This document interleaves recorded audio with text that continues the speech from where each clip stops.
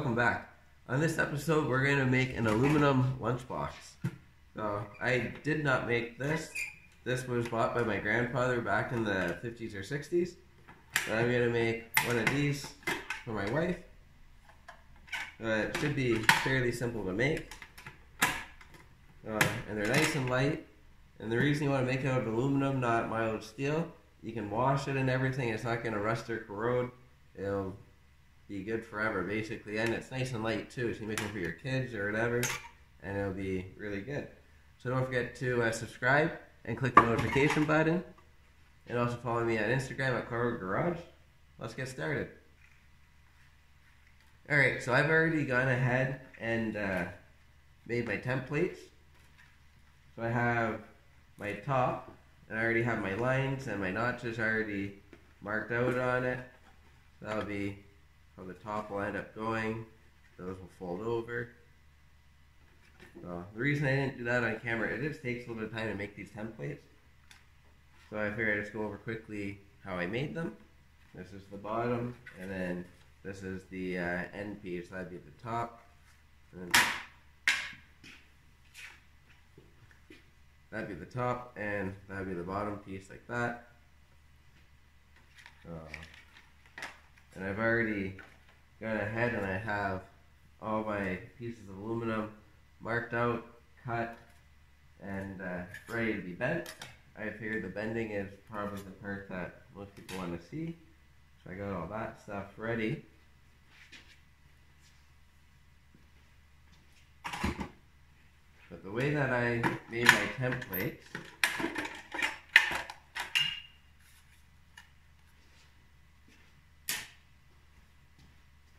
I had some cardboard. So for the end pieces, I just kept trimming them until they'd fit into this lunchbox. I wanted to make it the same dimensions as this for, so I didn't want it any bigger. And I same with the top on there, so they slip in, so I know I'm pretty close. And if you're wanting to make the same dimensions as well, this is 3 1/4 inches tall on the bottom by about 4 3/8 long, or wide, I guess. And then it's 4 1/2 wide on the top piece, because the top is slightly wider than the bottom because it slips over top, and it is about 3 1/4 inches deep as well at the deepest point. So that'll give you a good depth for these. And then I ended up tracing these out onto a sheet of aluminum, and then I used my air shears to cut it, and then I used to do the smaller cuts and rounding the edges off. I just used a set of hand tin snips there. I bought these at Canadian Tire. They were pretty inexpensive when they were on sale. That's always the best thing to buy. So that's the end pieces. And then I had a scrap piece of cardboard here. I use this to make the bottom part and the top part for my template. So that's why there's going to be multiple lines on here. But I had just grabbed this and I slipped it in. And then I went around and I made a line down right in the corner. Just like so. You can kind of see the line. And then folded it over to the other side. I made another line in that edge and then wrapped it back around. And then I was able to take it out. So I had my line at the one bend and then my line at the other bend. And then I wrap this over like so, and then so I was able to make my line there and my line there. I marked it off on both ends, and then I used a straight edge to draw it all the way across, and then I had my bend over at the end for where it finished. And then since we're bending this 90 degrees like this, I cut out so it'd be so there'd be 90 degrees of material missing, so when we bend it up, we get that nice, perfect looking edge. So I just came right off, and then I used the square to, I knew that was 90 degrees, and I just went like that. And I was able to use the markings on either side so I can make sure I was as square as possible. That was my easiest, quickest way to do it, with tools just kicking around. And then I traced this out onto aluminum sheet, and I cut this out as well. And then I used the air shears for the longer cuts, and then for these cuts here, I just use those tin snips. So that just lays straight on there like so. You can see it's pretty good. And then I just use pencil to make all my lines, and then I put tape over top just in case the pencil started wearing off. I'd be able to see the tape a lot easier, and it gives a nice straight line as well. So like we'll be bending from here that way and from here this way, and then this will end up being the bottom, and then these edges will bend up. I'm making this out of 20 gauge aluminum. I wanted to make it out of 18 gauge, but the place where I was buying my sheets, they don't carry 18 gauge, so I went with 20. It seems like it's about the same thickness as what the original lunch pail is. So this might be 18 gauge, but they're pretty close. That was that sheet. And then I did the same thing when I was making the template for this one.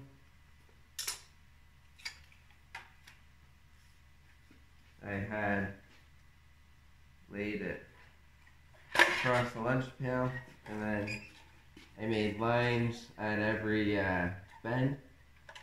So you have a bend here, here, here, here, and each of those bends are 45 degrees, which gives you your total of 180. Same with this, 290 degrees gives you 180, so you know it's going all the way back around. And then I did the same thing. I had draped it over, and I made my lines at each spot, and it was a little bit shorter, so I made the other line, and then I just used my straight edge to connect the lines like so, and then I was able to draw it across. And then same thing on the edges, except I went less than the 90 degrees in here, because I want them to set a little tighter. Oh, it shouldn't be too bad. It'll be something like so. And then traced it onto a sheet of aluminum, and then I'll be able to do all my bends on here. So on this one I'll be doing a bend here that way, and here this way, and same thing on this side. These are my lines right here with the tape, just so it's easy to see. And then these edges will bend over after too. So we're going to bend these edges last. We're going to do these long bends first, for the only reason that when we're trying to bend it, if we already have these bent over, they're going to get in the way with the table, and I'm going to use the table as my straight edge to bend it. So I've been meaning to build a brake, but I haven't built a brake yet, so this is going to work out really good for everybody, because this is all stuff that is either easy to get or you probably have just kicking around in your garage. So the first piece we're going to bend the bottom. The overall dimensions of this is about 11 and 7/8 by about 11 and 3/8. So on the actual total length of the lunchbox is going to be about 10 inches. We have about half an inch or so on each side that we're going to be bending over after, and then putting our rivets in. We're going to get this straight out of our way. So I kind of made my own little break here. I just have a piece of flat bar. It's just 1/8 inch. So I'm going to put that across the edge of my table, like so, with some clamps. And then I'm going to have the metal slipped in there, and I'm just going to try bending by hand, or I may even kind of take this and just roll it like that. because it will give me a little more stability. So we'll start with that.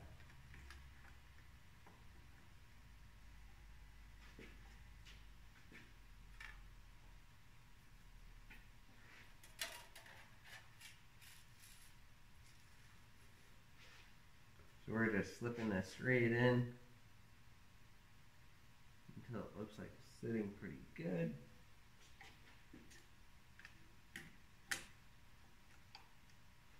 I just got these kind of loose right now just so I get everything set where I want it.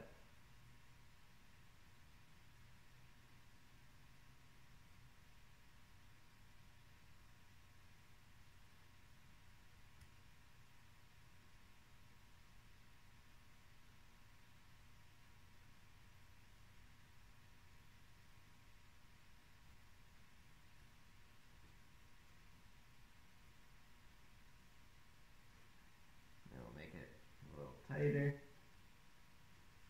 and that should hold it pretty steady. And then we're going to take this and just set it on top. I'm just going to kind of roll it down. That's one nice thing with aluminum, it's a little easier to work with. You can see it's starting to give a nice bend here already.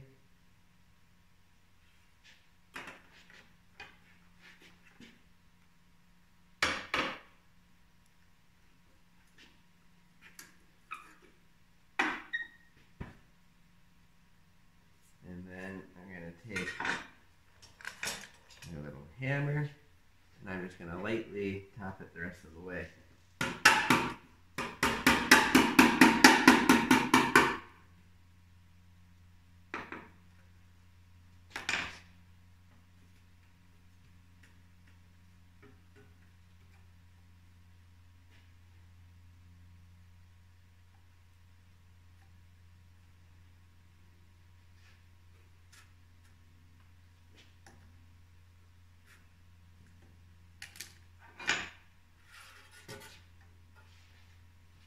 That's one side, it needs to go just a little bit more, as we can see. So I'm just going to kind of put my fingers in the back here, and I'm just going to do it just slightly by hand.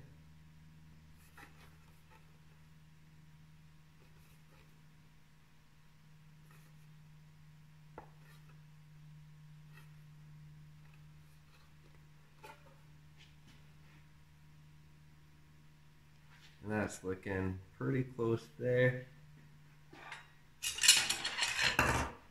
Take our square and we can check it, and that's pretty close. It's not a super tight bend right here, so this won't bud right into the corner all the way, but you can gauge it and it looks pretty good. It's pretty equal gap between the level and the side all the way up. So we have a pretty good basic shape. We can do little tweaks once we go to rivet it together. And now we're going to do the same thing on the other side. And then that'll be our bottom. Just got to bend those over as well.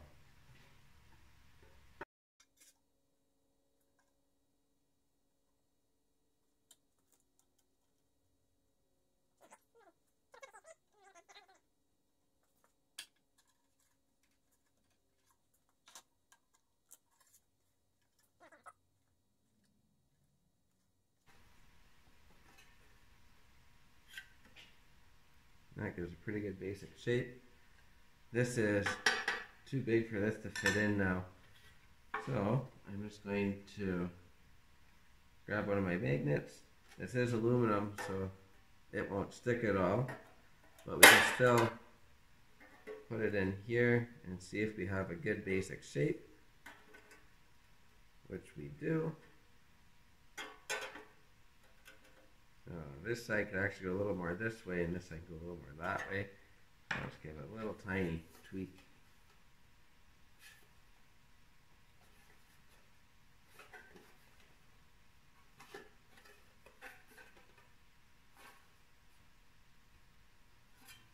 Alright.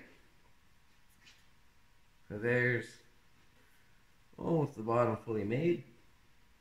Before I go and bend these edges, I'm going to bend the top part and get our basic shape into that as well.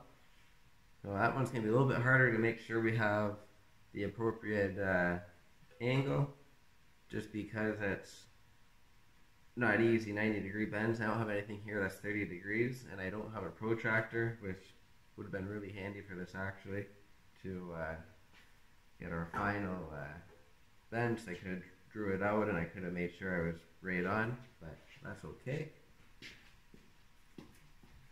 We'll just eyeball it a little bit and we'll be okay.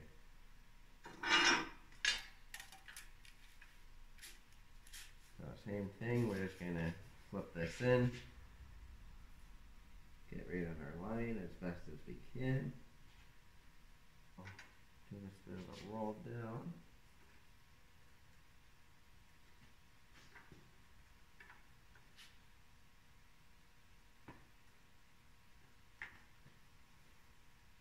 That's probably pretty close, a little bit of this going by look. If you had an actual break, you'd have the degrees and everything on them normally, so you can get it exactly where you want it the first time, but we might have to play with it a little bit, which is okay.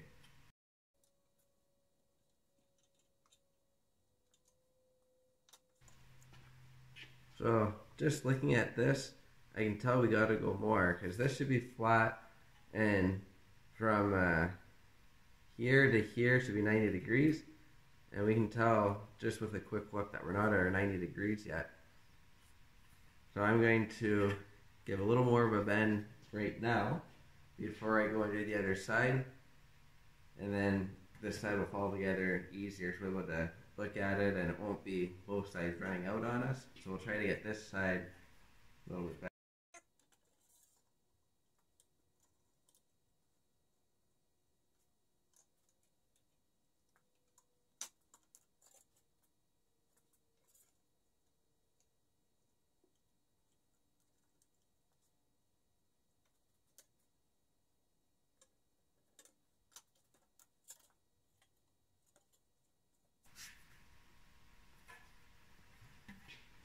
And looking at that, that's pretty close. Now we're going to bend up here and here to match it.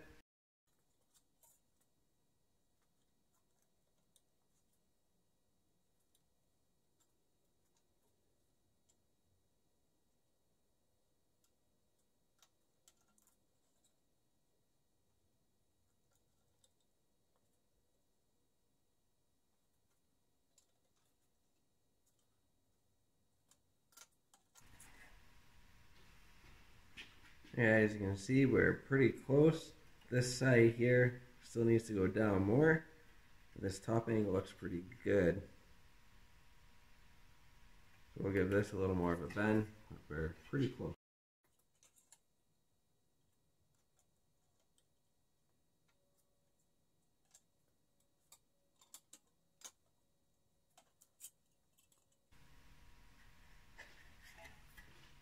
I'm pretty happy with that. We might need to do a few little tweaks on it, but it's definitely pretty close.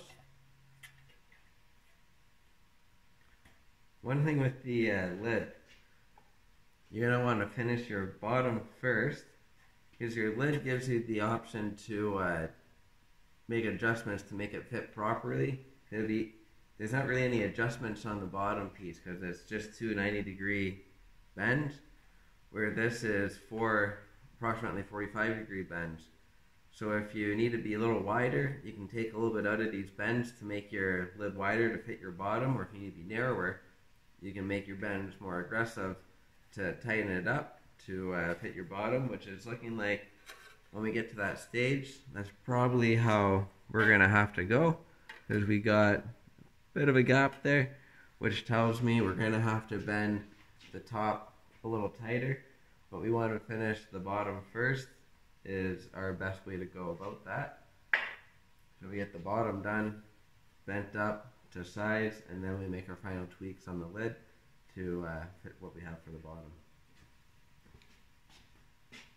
So I'm just going to take a pair of pliers, and I'm just going to go kind of right on my line. I'm just going to very slowly start initiating my bend, like so. As you can tell, we're not going a lot at a time, just nice and slow. If you try to go too much at once, you'll end up having ugly waves after.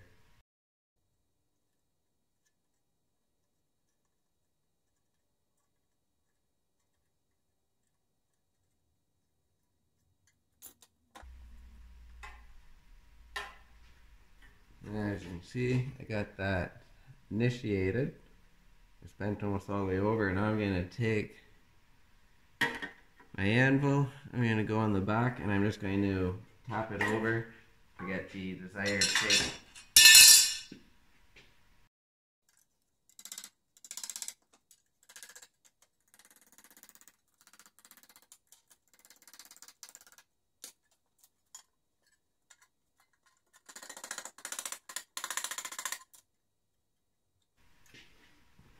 This gives me a rough idea of how square I am, and we're looking pretty good right there.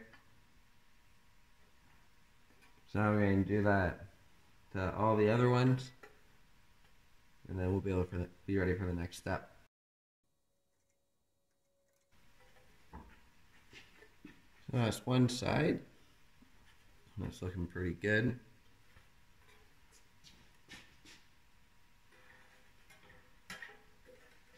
And that's with our end piece just slipped in there. That fits pretty good all the way around. So we're pretty happy with that. Now we just gotta bend this side up, and then we'll be able to start. We'll get the lid bent a little bit nicer. I'll have these just set in temporarily, because I'm thinking about tracing around this line here, and then bead rolling to step it out just a little bit, just so it, when it's stepped out, it sits flush with this. So I think it'll look really good. And then I think I might put my wife's initials in the top and the bottom there. So I'll do her last name here, so we'll do a nice C with the bead roller, I think is what I'm gonna do. And then on the top one, I'll do an M for her first name. I think it'll look really nice.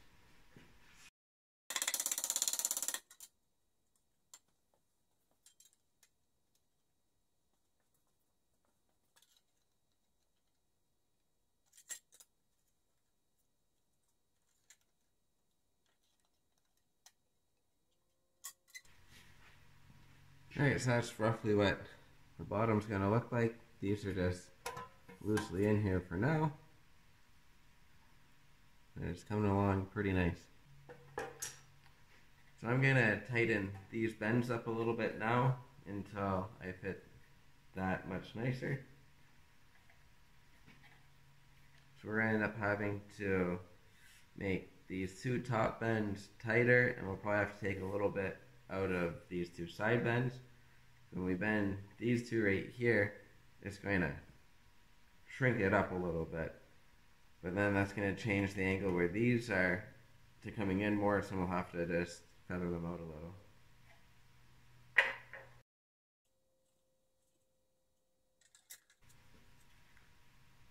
Alright, that's fitting much better now.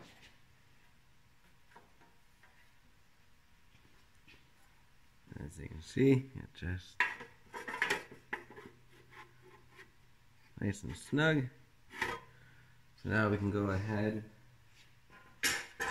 and bend all of these over on both sides, and then we'll be able to kind of fit the side piece, and then I'll end up going on the bead roller and just making it a little more decorative than it needs to be, but you can skip that step. It's like my original lunchbox. It's just the flat aluminum pieces in there. So I'm going to do a little step on it, and I'm going to do a little bit of bead roll just to make it a little fancier.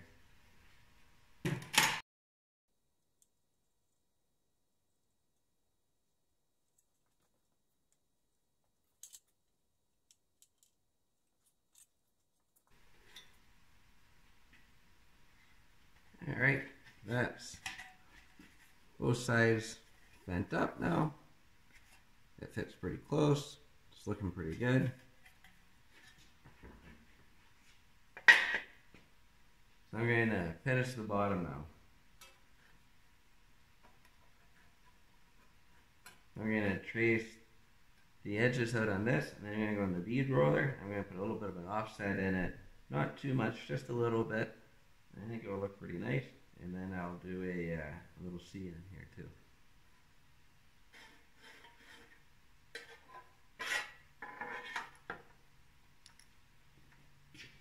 You can kind of see my lines there. So we're going to bubble this section out. Alright, so we're going to change these dies, and we're going to put my lowest profile dies on. So it's not going to give too much of a offset, just a little bit. But I think it'll look really sharp.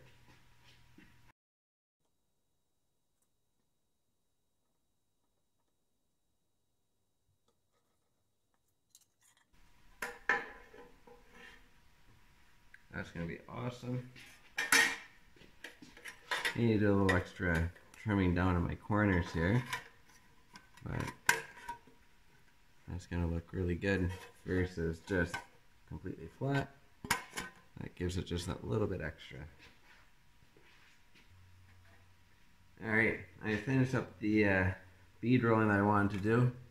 It was pretty hard to make the M. It turned out not too bad. I have a little bit of sanding I have to do around it just to make it look perfect. The C turned out a lot better because it'll do it just in one foul swoop.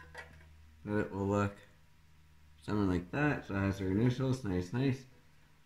I've gone ahead, I drilled one rivet out and put one rivet in. And now I'm going to continue on with the riveting. I'm going to finish this bottom piece first. So I'm going to do 2 rivets here, 2 rivets, and 2 rivets. And I'm going to make sure that I keep my top rivets below the height where the lid's going to come down over it. So my top rivets will roughly be about the top of the C, because we know we're not going to cover the C. So that'll just be my easy reference.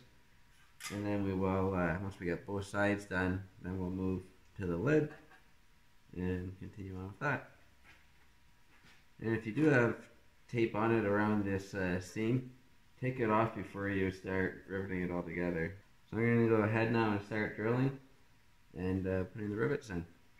Drill the appropriate size holes for the rivets that you're using, and you'll be okay.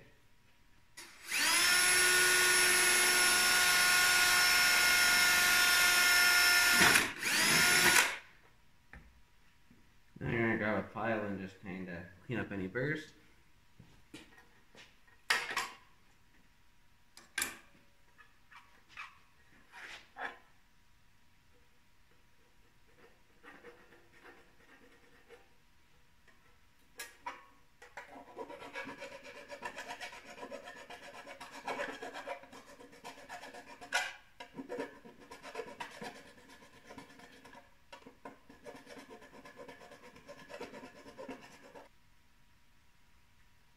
Now we grab our rivet gun, insert it all the way, make sure everything's tight, and we just start squeezing.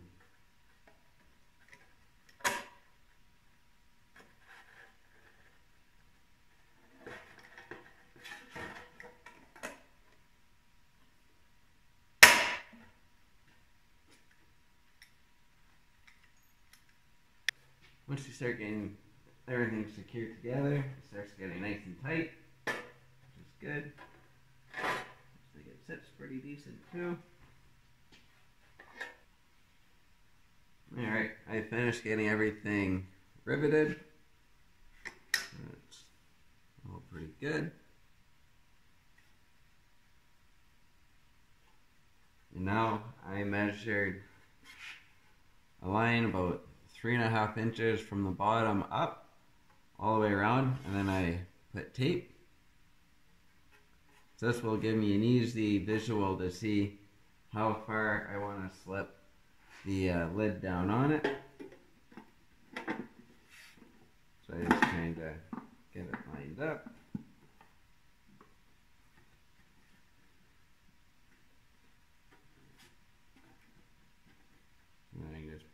line top of the lid right with the top of the paint line, or the tape line there. That's what it's going to look like when it's done. And now I can mark my hinges out, and I can drill my hinges in and then rivet them in place. I couldn't find any silver aluminum looking hinges. This was the best that I could find, so that's what I'm going to go with. And I'm just going to put this edge right on that tape line, top and bottom, and that should keep it nice and square. I'm just going to lay it down right here and put a little bit of tape on when I get right where I want it to help keep it in place.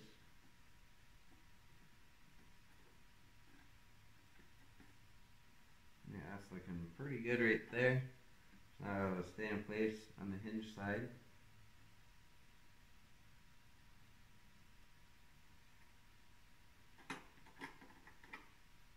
Alright.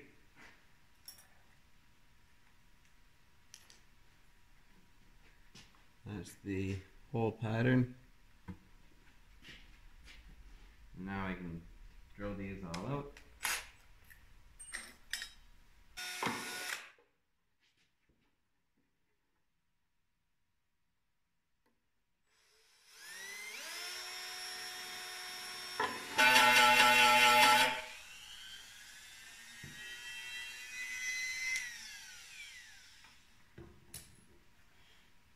I cleaned up all the burrs from drilling, so it's nice and smooth, which is good.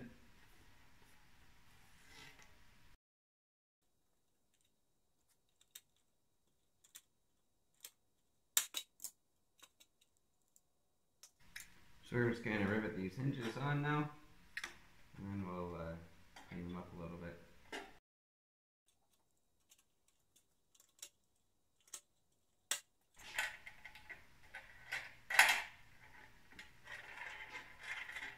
I'm just going to kind of cut these guys off and clean up out here a little bit.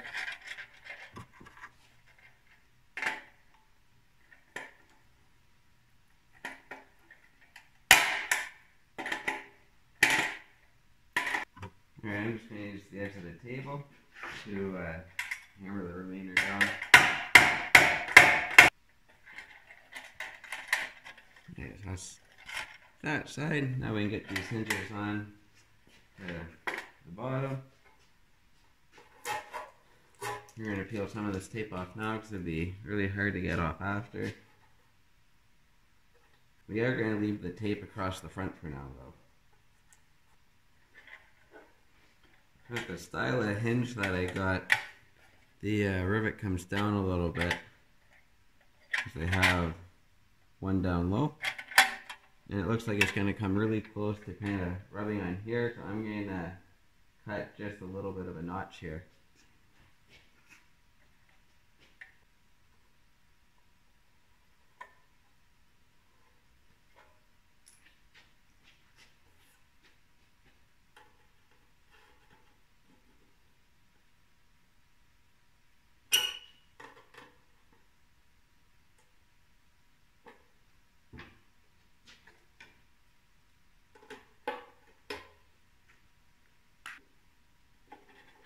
Yeah, that looks really good.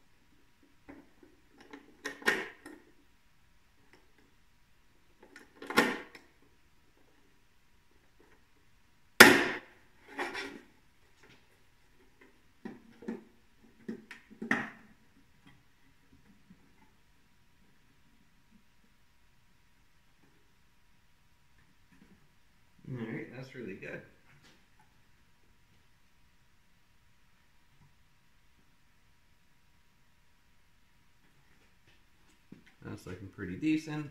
Now we just need to get the hinges on the front. And we'll kind of do the same thing for lining them up. We'll use that tape line.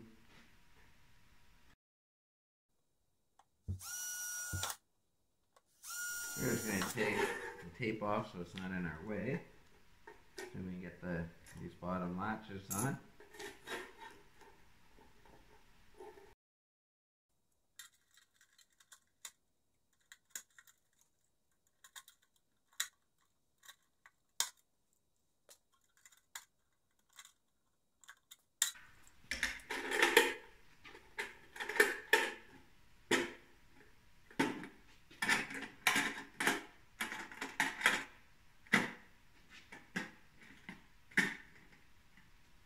Perfect.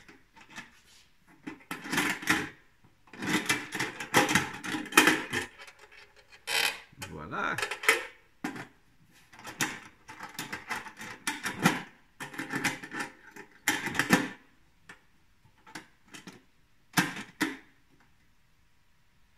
It does go down a little bit further, but that's right where it's supposed to be sitting, and then when you're carrying it, the handle's going to be on top. So that's going to work out really nice. So the last thing we're going to do is mount the handle. When I was looking for hinges, I found a really nice handle for her. It's nice and sparkly and diamond. So it'll be kind of cool. Give it a little bit of a nice touch. That's going to sit something like that on the top, except there's not really enough room to have a winter glove on. And up in Canada here it gets pretty cold, especially lately. We've had a lot of minus 25, minus 30 Celsius. So I want to have it up a little bit so it has a little bit of, so there's room for a winter glove. So I made little standoffs. So when I screw it in, it'll be stood off the box an extra roughly an inch, 3/4 of an inch and an inch. This would be pretty good. And we're going to put fender washer on the inside, so it'll sit like that, and it'll be the box, and then the exterior. This way it gives a little more surface area. And I'm also going to put blue Loctite on the threads. So the last step, you want to find your center this way. So I found my center, I ran a piece of tape all the way along, and then I found my center this way. And then I measured out between these mounting holes what it was 5 inches, so I went 2.5 inches from center each way. And now I just got to drill it out, pull the tape off, and then I'm able to mount that down.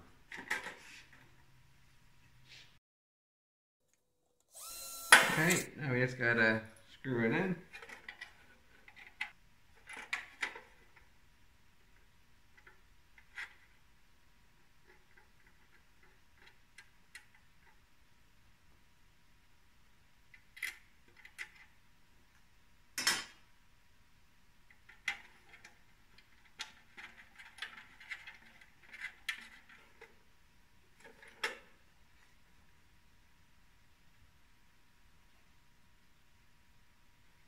Alright, and that is it.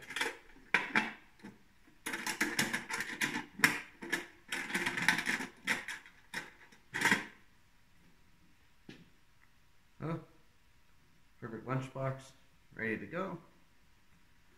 I'll mount it on. I'm just going to pull the rest of the tape off, and then we'll call it finished. Alright, so there's our lunchbox. So there's the MC on both ends for Maya's initials. So she'll always know which lunchbox is hers.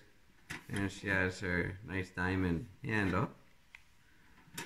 I couldn't find silver hinges to match, but these are more of the style that I wanted. Then we got our little gas line or steel line standoffs. We have lots of room, so we can have a thick winter glove in for when it's cold up here. And then we have our hinges. These ones you can even actually lock too, so you could, if you had your phone and that in there, you could lock it up. And then I put those fender washers for the handle to help disperse the weight a little bit. And that's what it looks like.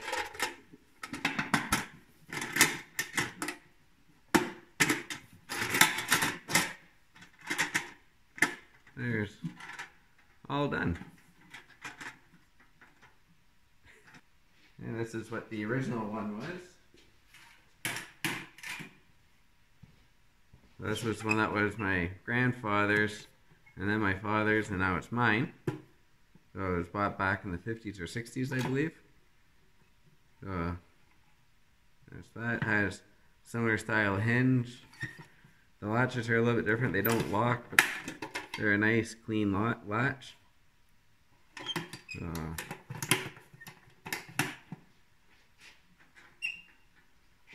side by side, they look pretty much the same, other than a little extra work went into this one as far as the bead rolling for the initials and that kind of stuff.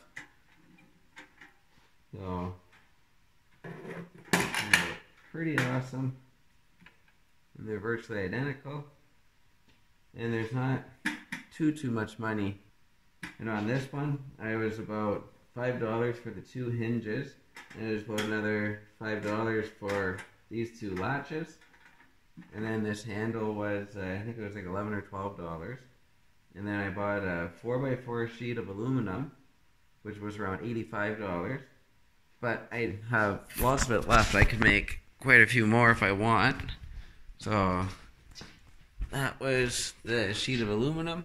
And as you can see, I just used very little of it. Just this section of it here. And that was a 4x4 sheet. So I'm anticipating doing other jobs with aluminum. So all in all, I probably have around $40 or so into it with material plus my time. It was a fun little project. She's gonna like it, and it'll be good for many years to come. Thanks for watching. Hope you enjoyed this video. Don't forget to click the subscribe button and the notification button, and check me out on Clargo Garage on Instagram. Have a great night.